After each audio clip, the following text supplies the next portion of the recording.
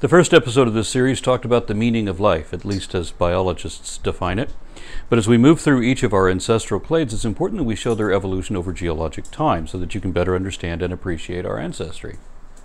The second episode talked about the origin of life soon after the crust of the Earth cooled. Then we showed the distinction between prokaryotes and eukaryotes. That segment covered the next couple billion years. Episode 3 ran through the next half-dozen clades to evolve over the next billion years or so, up to the emergence of animals at the dawn of the Ediacaran period. Last episode, we talked about the first divisions among true animals, and that took place between 635 and 600 million years ago. This episode covers the emergence of bilaterally symmetrical animals over the next 20 million years or so after that. So why are these things suddenly evolving so fast? Well, first of all, sexual reproducers evolve a lot faster than asexual reproducers because of the haploid combination. That's the advantage of sex. It's like shifting evolution into high gear.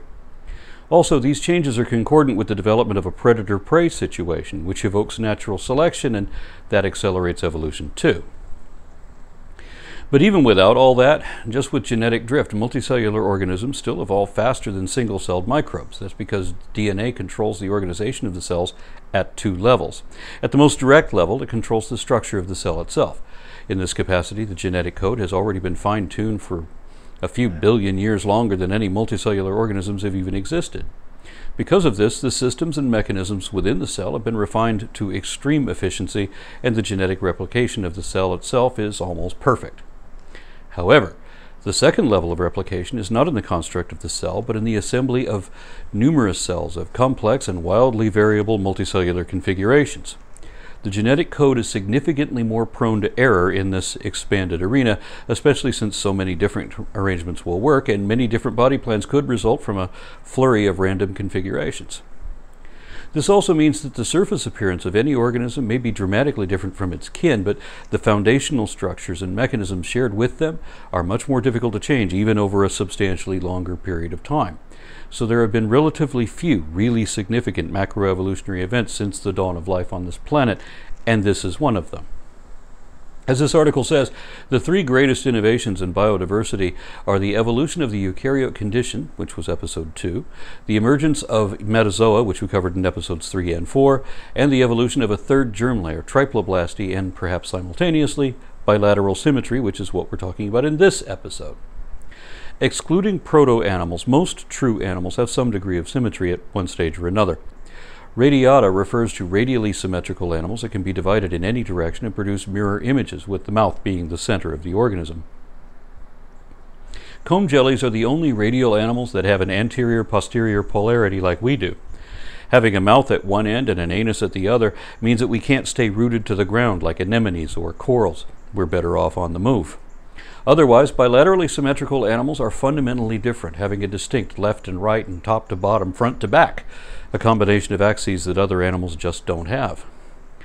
And that's much more significant than it sounds, because bilatarians share a chromosomal array of homeobox genes. Some cnidarians have a few Hox genes, but bilateral animals have a significantly better arrangement of more of them, leading to a very different bell plan from Radiata, one with a central nervous system and a complete digestive tract with a separate mouth and anus, because in some animals, the mouth and the anus are the same orifice. Geneticists experimenting with fruit flies discovered that tampering with Hox genes could cause legs to grow where antennas should be, or even eyes where legs should be. And the same genes that build their legs can be swapped with ours to build human legs in us. The Hox cluster is generally collinear in a matching order of expression along the anterior-posterior axis. During development, they regionalize that axis into segments. As an extreme example, look at the clearly divided triple-segmented bodies of insects. The earliest and most conserved of these segments among bilatarians is cephalization.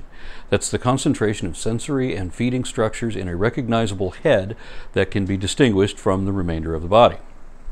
Now think about how rare that is, given everything we've seen in the series so far.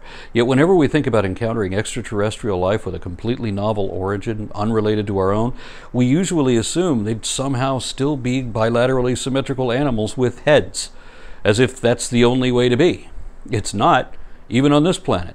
And having a head isn't always conserved either. Look at echinoderms. They started out as bilaterally symmetrical larvae, but then revert to radial symmetry with no front or back, left or right.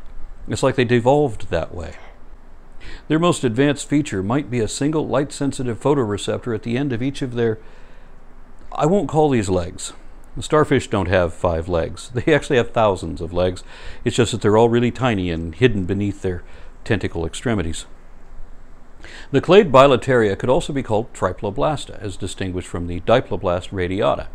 And this is a bigger deal than anything we've talked about so far, because it's a developmental change, one that has a huge advance. Being triploblast refers to embryology. It means we develop from a zygote into a spherical cluster of cells that becomes hollow with a fluid-filled cavity inside. The interior lining of this cavity is the endoderm, which usually becomes the lining of epithelial cells, just like in proto-animals like placozoans. Diploblasts develop a second, deeper germ layer called the ectoderm, which becomes their nervous system. In more advanced animals, the ectoderm would also tie that network together with the brain. Triploblasts develop a third, clearly defined germ layer between the other two. This is the mesoderm, and it differentiates into lining of body cavities, mucous connective tissues, blood cells, muscles, and so on. The earliest bilatarians appear in the fossil record between 580 and 600 million years ago. But those are the ones with hard parts which are easier to fossilize.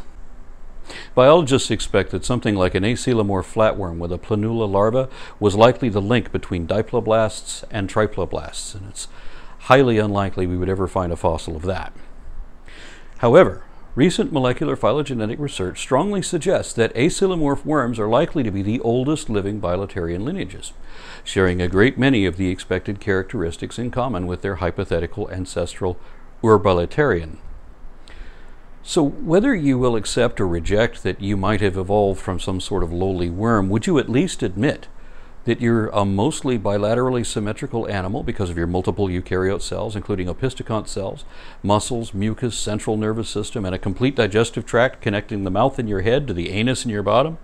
I mean, even if you're a little lopsided, you still fit all the criteria, right?